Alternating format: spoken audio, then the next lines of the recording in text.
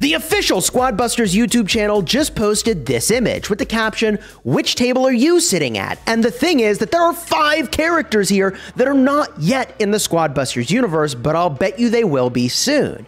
Now, this is almost certainly intended as a sort of sneaky way of announcing that these characters are coming into the game.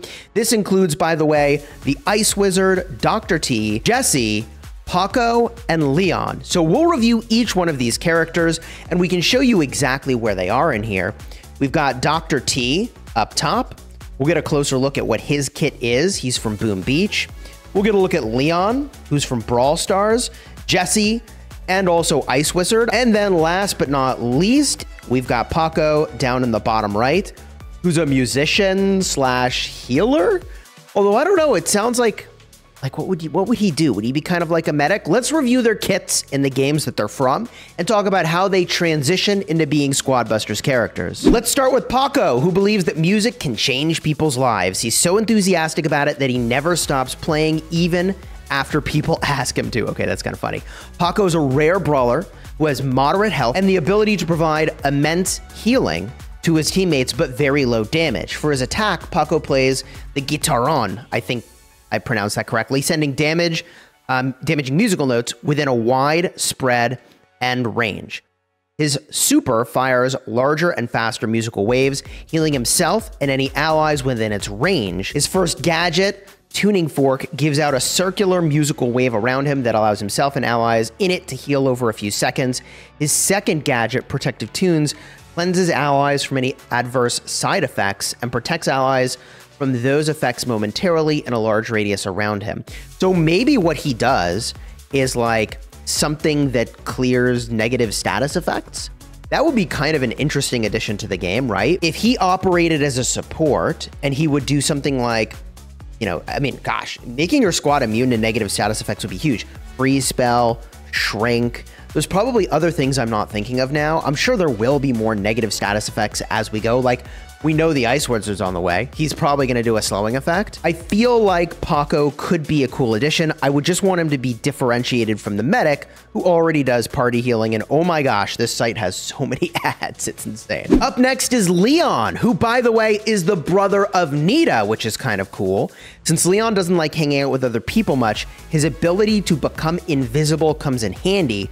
His only little sister, Nita, seems to get through to him. So yeah, I wonder if, by the way, they make a special synergy between these two characters. I don't think they will, but it would be kind of neat if they did. Like if you have Nita and Leon in your squad, something happens.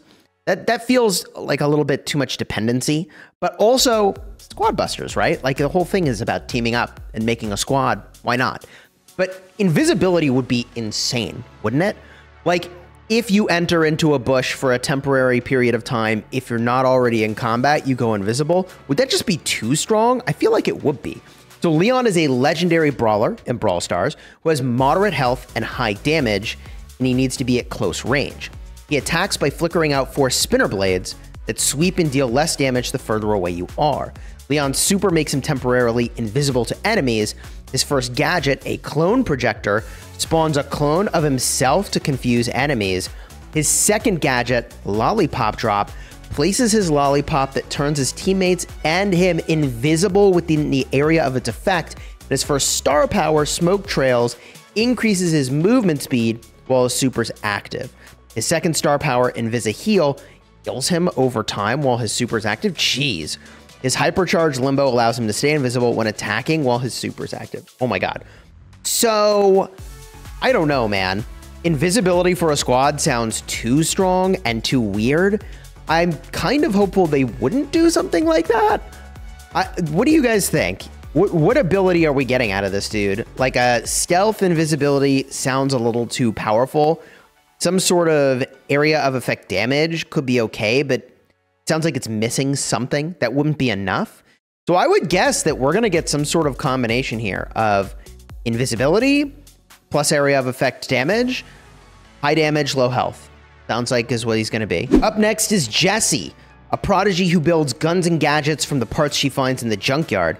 Maybe one day her mother Pam, holy smokes, will see she can fend for herself. Okay, so Jessie is the daughter of Pam, Pam we know is a healer who drops a heal station. She's from Brawl Stars. Jessie's a super rare brawler who has moderately low health, moderate damage, and normal reload speed. Her attack is an electric orb that bounces between enemies. Her super places Scrappy, a turret with moderate health and damage output that excels at attacking, distracting, and defending. Her first gadget, Spark Plug, creates a shockwave around Scrappy that slows down her enemies. Her second gadget, Recoil Spring, doubles Scrappy's attack speed for 5 seconds. Her first star power, Energize, allows her to heal her turret by attacking it. And her second star power, Shocky, allows her turret to shoot mini energy orbs that can bounce between enemies. Her hypercharge, Scrappy 2.0, increases health and damage of the next super. I mean, it would not be surprising to me if she's got some sort of spell that she gives you that drops down like a turret, and that she actually like periodically is giving you this spell rather than having it just be like a one-time thing. Or maybe she can repair turrets. Like, can you imagine if she could go and repair like cannons and expos and other things you put on the ground? Maybe that'd be too strong, but she's definitely going to do something with some sort of turret. And I imagine she'll have a special spell, a deployable turret of some kind. The only thing that feels weird to me is that I feel like she's got some kind of relationship with her turret over here, right? And I feel like she'll need a way to redeploy it wherever she goes, or maybe it's a pet that comes along with you. To be determined, but something with turrets sounds about right. Up next is the Ice Wizard, who I believe is originally from Clash of Clans. If we scroll on down, the Ice Wizard was the third gift players get in the 3 Days of Clashmas event, occurring during the time period of Christmas 2016. Holy smokes. Ice Wizards prioritize defensive structures above all other targets. It will bypass all other types of enemy buildings and troops, while any defenses remain on the battlefield. This is true even if they're under attack from an enemy clan castle troops, heroes, or skeleton trap skeletons. Note that like all troops that prioritize defenses, Ice Wizards do not consider the clan castle to be a defense, regardless of whether or not it contains enemy troops. This goes on for a little bit, but unlike Clash Royale's counterpart, Ice Wizards prioritize defenses.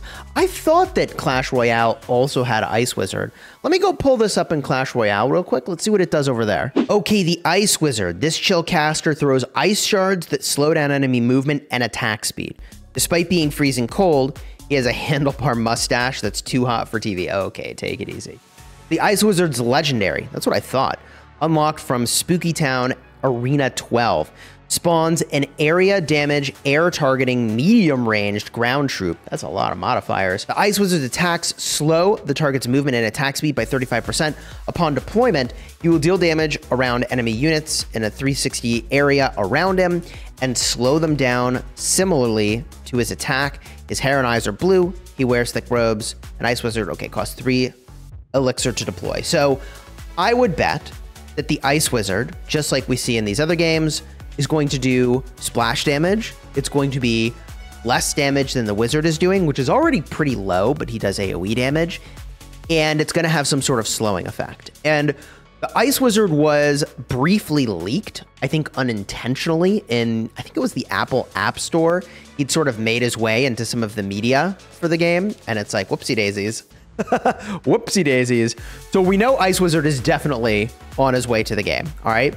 And the other one that I think was also released in media is Dr. T from Boom Beach. Dr. T, the preeminent evil genius of our time. Obviously, I'm a lot smarter than you.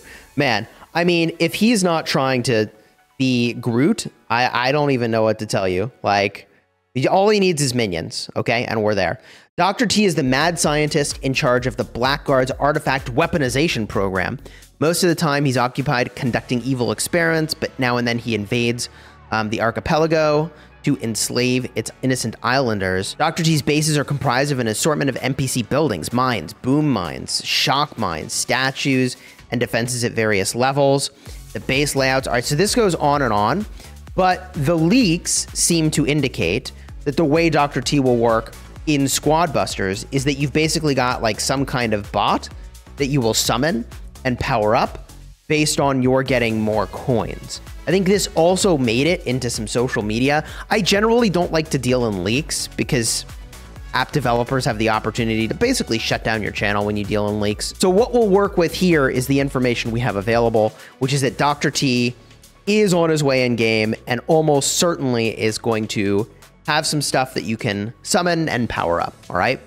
So all in all, kind of hyped about all of these characters coming into Squad Busters, but let me know your thoughts down below in the comments. What abilities do you think they'll have? What rarity do you think they'll be? Some of these characters are legendary rarity in the games that they're from. Are we going to get a legendary rarity in Squad Busters? I think it's inevitable that we will, although I don't know that we are going to get something like that just yet. I made a video just the other day about Squad Busters having a 2.7 rating, and people were wondering like, bro, when I look up Squad Busters, I don't see a 2.7 rating. This is what I found when I did a search on like just a Google search for Squad Busters Google Play, which is how I got that number. But if you look on specific platforms, it's rating better, by the way. I saw something like a 4.0 on iOS for my phone and my tablet, so who knows? But check the card in the end screen if you want to see the video about how I talk about how to save Squad Busters with this 2.7 review. I think the game's got a ton of potential.